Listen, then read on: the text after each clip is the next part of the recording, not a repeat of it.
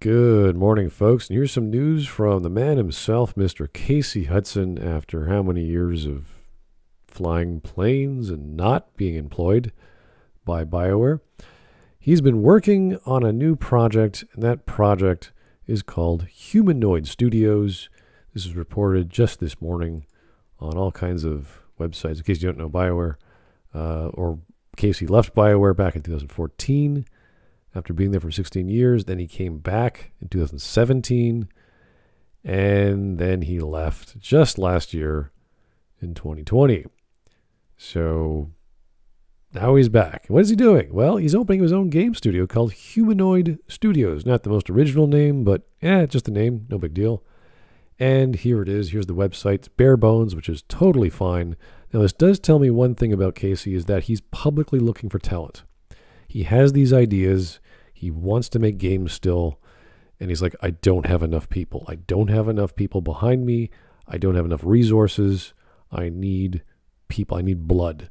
So maybe he's got some financial backing. Maybe he's got some angel investors. Maybe he's using his own money. Who knows? But this tells me that he's looking for talent. And this is all within the world of Alberta and British Columbia. So they have two offices. And that's purely because of COVID. So I'm assuming Alberta is going to be his base of operations, which is central Canada. Kind of cold. They're really, really freaking cold, like minus 30 centigrade in the winter. So I don't know why. Maybe it's a family thing. I have no idea. Anyway, so let's look at what he wants. He wants a programmer, a designer, a director of operations. Okay, so he wants someone to be the producer or the manager of these things. He doesn't have one yet. A creative director, so the guy who controls the designers and the creative direction of things.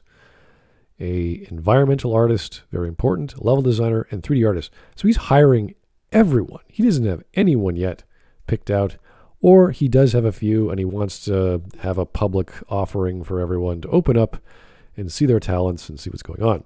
Now let's look at some of these because they do tell its own story.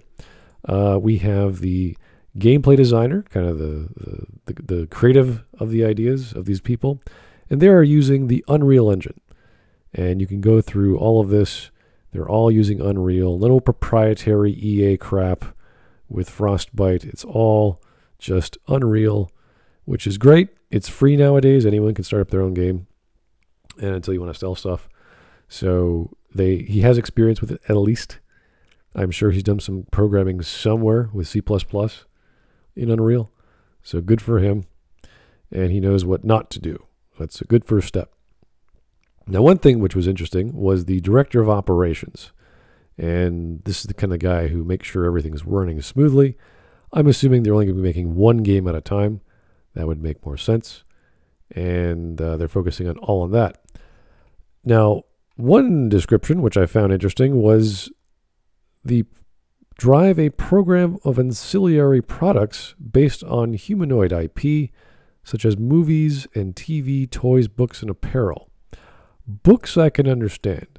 Stories I can understand. But TV, toys, and movies? That's a bit different. That's outside the scope of a director of operations for a brand new company, unless you want to make merch or swag. I could see apparel being like that for any typical product. But no, TV and movies are a whole other ball game. And I don't know why you'd want a director of operations, especially when you have a background in film production and or radio and television. It could work if you're just managing stuff, but strange requirements. I would imagine you wanted a guy purely focused on making a game. You can then prove yourself with that successful game. And I'm not just talking financially successful, but commercially, meaning, oh, I want to see more of this product. Therefore, I would like to buy apparel. I would like to see more content in a different medium like TV or a book.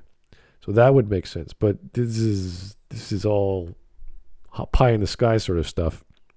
So that's all there is to it. Casey Hudson's finally doing stuff or deciding to do stuff with not much, but hey, you got to start somewhere, Casey. Good for you. I hope it's all smooth sailing from here on in. And the BioWare days are long over. Have a great day, guys. Take it easy.